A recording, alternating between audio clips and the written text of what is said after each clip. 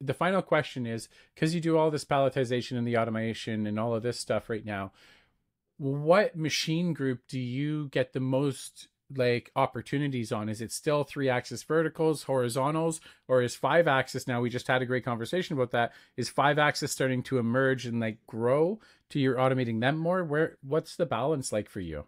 And that's a fantastic question. So I would say 5 years, and I've been working on the pallet side of DN's world for the last 8.5 years. 5 years ago, I would have said it's mainly horizontals, right? It's mainly horizontals.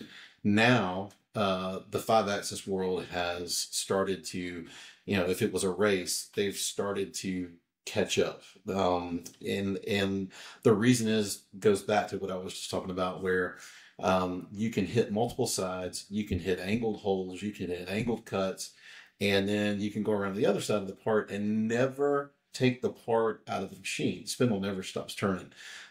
So that part has happened, or that has become a big thing.